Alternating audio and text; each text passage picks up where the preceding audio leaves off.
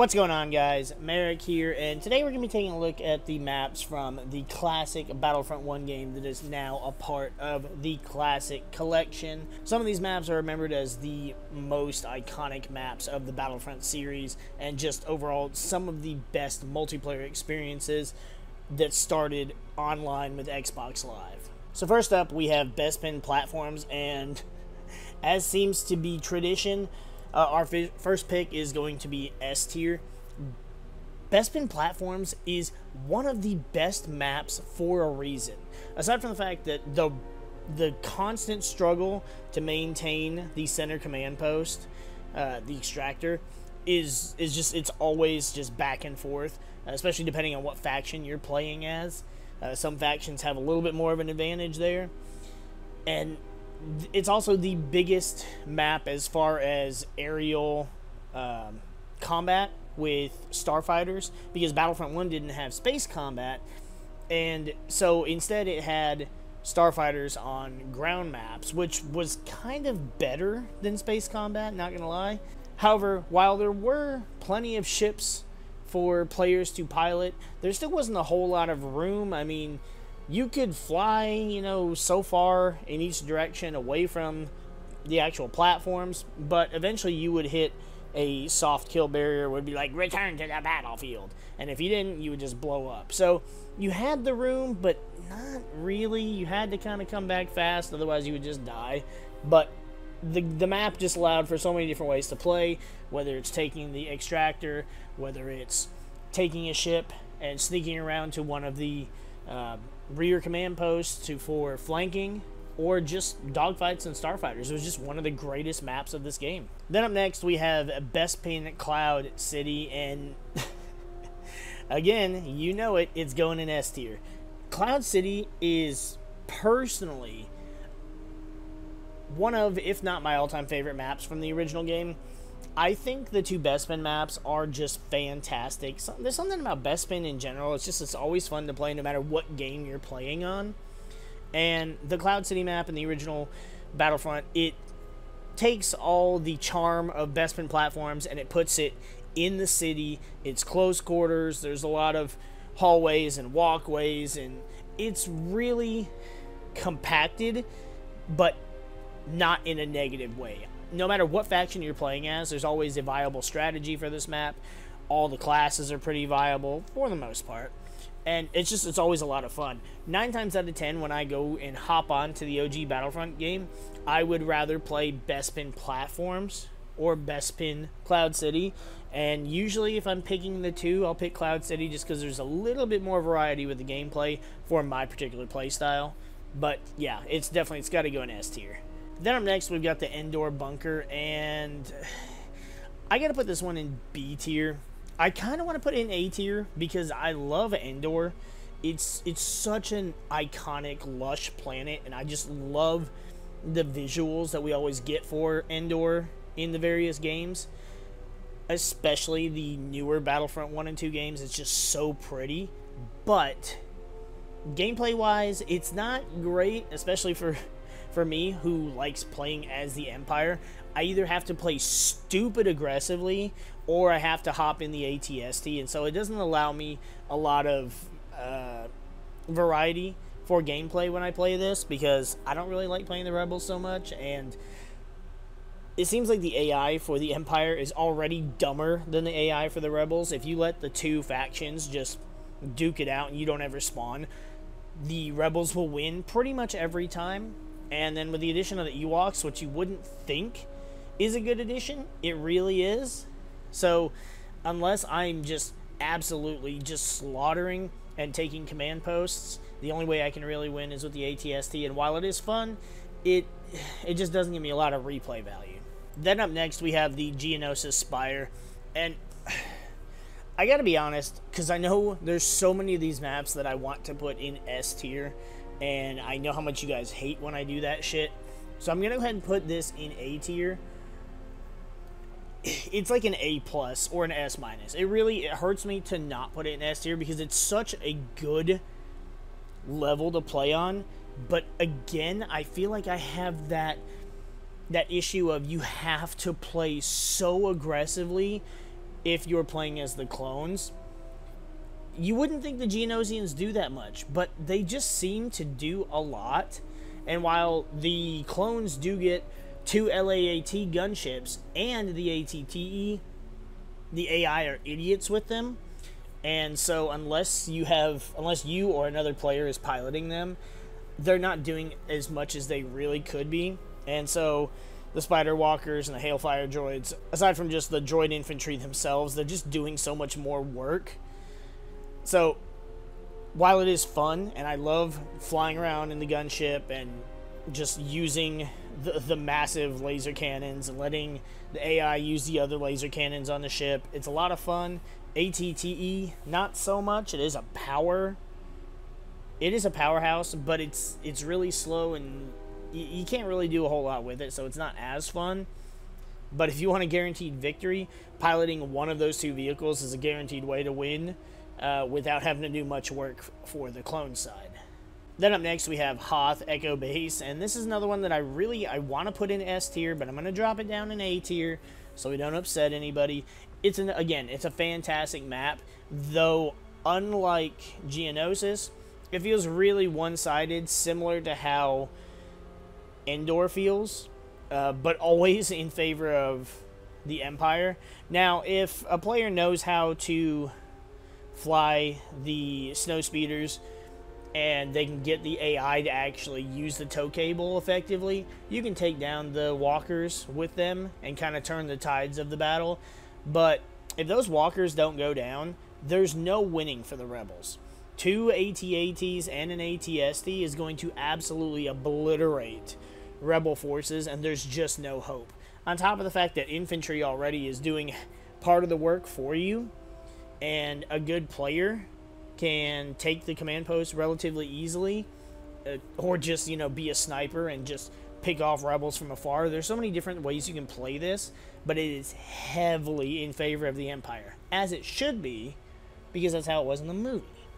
Then we've got Camino to Poca City, and I'm actually probably going to upset some people with this, but since I'm trying to be harsh, I'm going to put it in B tier. It's a B+, possibly an A-.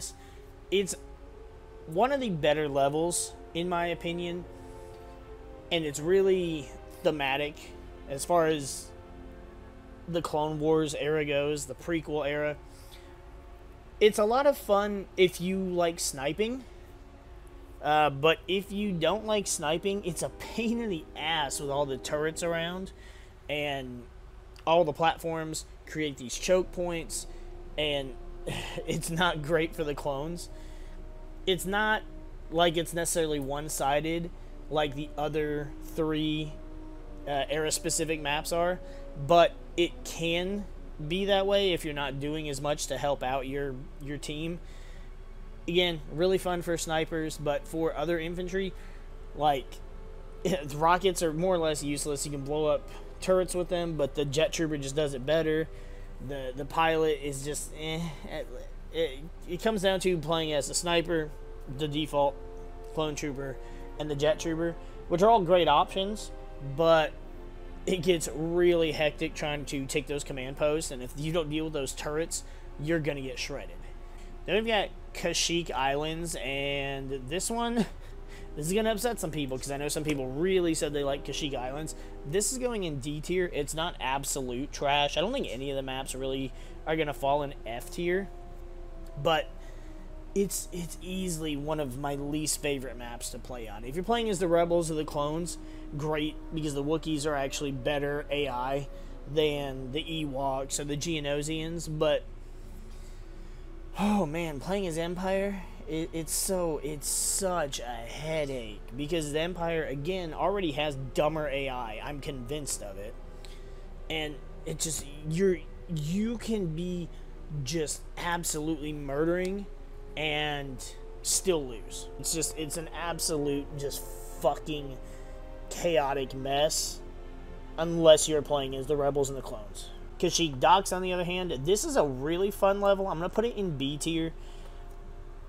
If you like sniping, this is one of the best sniping maps. This almost feels like it inspired the beachhead map from Battlefront 2, because it's very similar. Obviously, the droids and the Empire, they spawn on the opposite side of the beach, or the opposite side of the water, and they, you know, have to make it over to the shore, to the mainland. And as the clones and as the rebels, you've got great sniper vantage points up on the piers, and it's such a better version of Beachhead, in my opinion. I think it's a better map overall. The Empire and the droids can absolutely take this map, though, if they played it properly, because the Empire gets the AT-STs, the droids get Spider Walkers and AAT tanks. You can absolutely just obliterate the rebels and clones and the Wookiees with these vehicles, and it's not that hard to keep them alive either, because yeah, rockets do their things, turrets are but they have no other vehicles to really counter.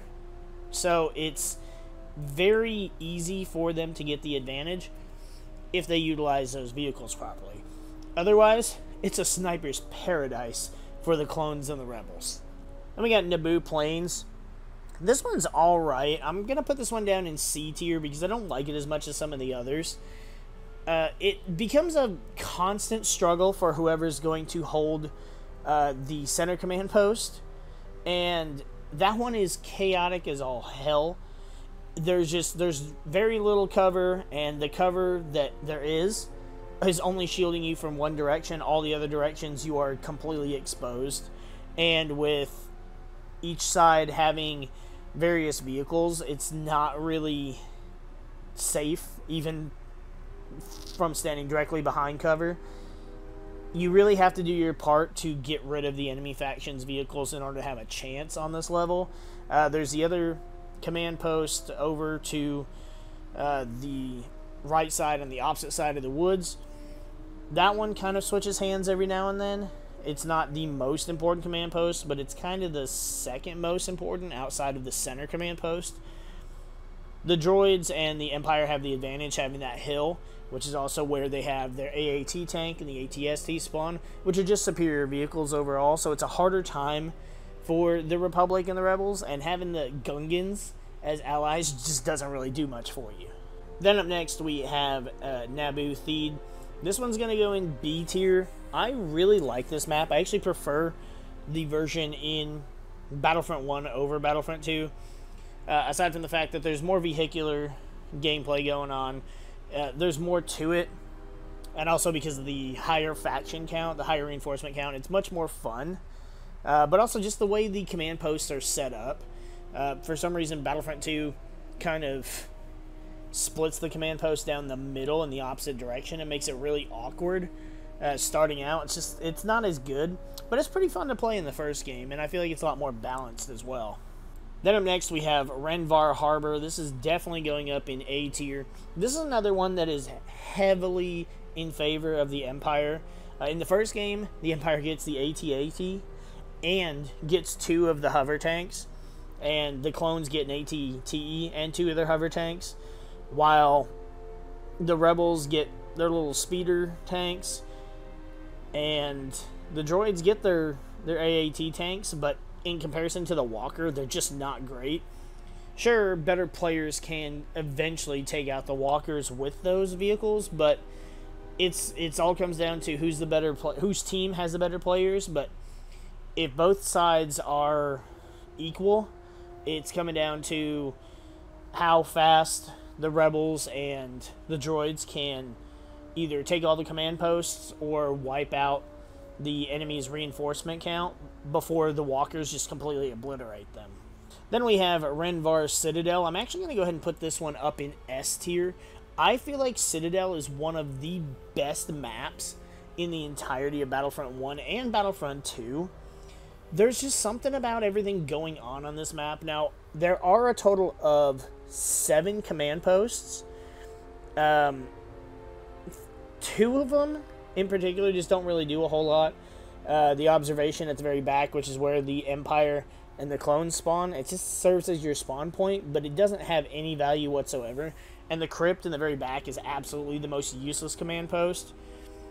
Otherwise, the other 5 command posts do see a lot of action. They serve a lot of purpose, but controlling the center of the map is, of course, the biggest advantage, and that's the command post that most of the action on the map will eventually converge on.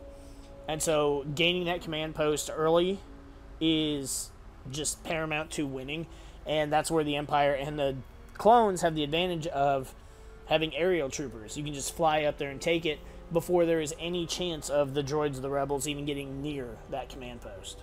Then we've got the Tatooine Dune Sea, and I feel like I want to put this one in S tier. I'm going to say it's an A+. Just, again, so we're not pissing people off with too many in S rank.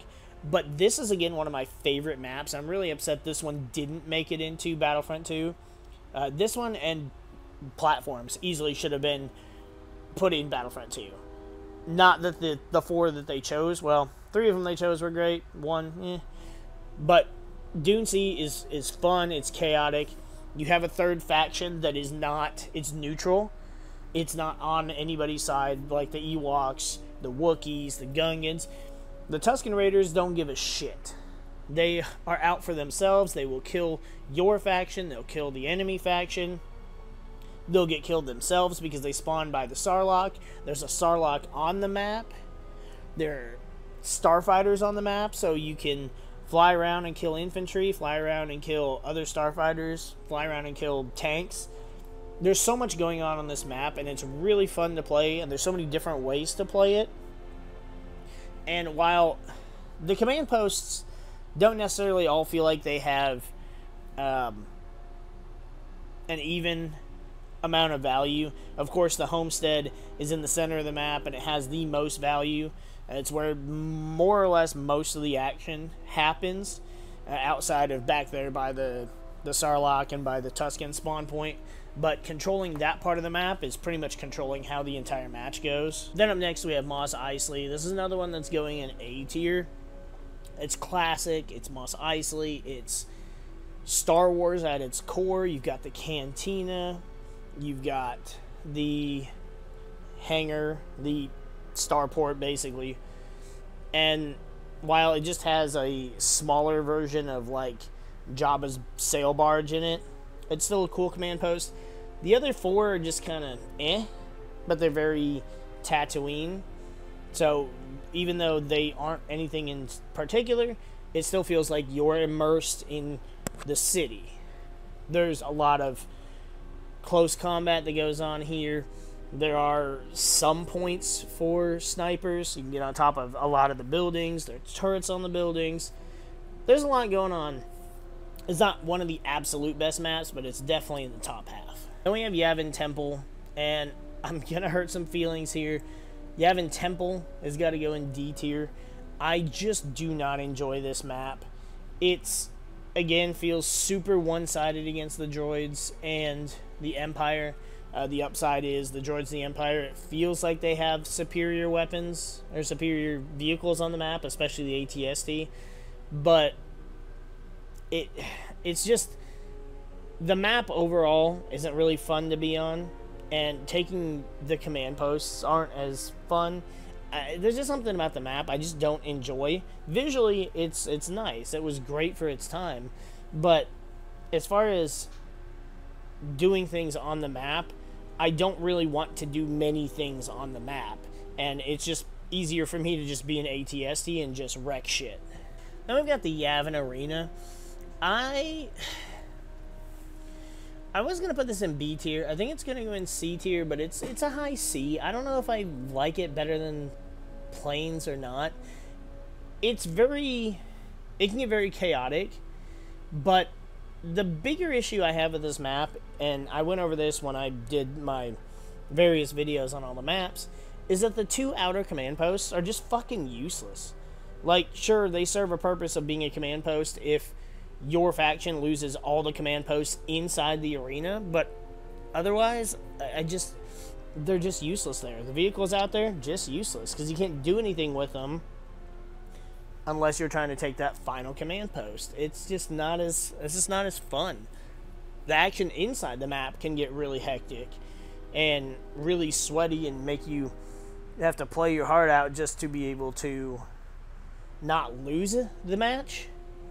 And so that's why it gets the credit it deserves. But it feels like they're just better maps, and overall I feel like its place is justified. Then lastly, we have the only DLC map for Battlefront 1, and it's Jabba's Palace. I think I'm actually going to put Jabba's Palace in A tier. It's a really hectic, chaotic map. No matter what faction you have, you are trying to control the center, which is Jabba's throne room. And just throughout the map, there's just fucking Gamorrean guards everywhere. And they hate everybody. They're on Jabba's team. And you're not on Jabba's team, so you're not on their team. They don't like you. They will one-shot you with that axe, and they will sneak up on you before you even know what hit you until you just cleaved in the back of the head. It's a lot of fun, but it can be a lot of frustrating too. I feel like it deserves to be up in the upper half of the maps, just for the sheer sake of insanity that happens, and anything goes, anything can go, and the Gamorreans themselves can take command posts and just completely fuck up how the game is going for either faction. So that's going to do it for our ranking of the maps from Star Wars Battlefront 1. I feel like this is a pretty justified map ranking, but I know there are some people that are going to be upset, especially with our treatment of Kashyyyk Islands, and probably Yavin Arena for sure. Temple, maybe not so much, but somebody's always going to be upset about something, but those are the two that I think we're really going to probably get some flack for. But given my particular reasonings and my overall play style, I feel like they're justified. But of course, we're all going to have different ways to play, so they may work out better for you, but not so much for me. So feel free to let me know in those comments down below where you would put your favorite maps, and if we did them justice or if we didn't, and perhaps we'll have a civil conversation about it.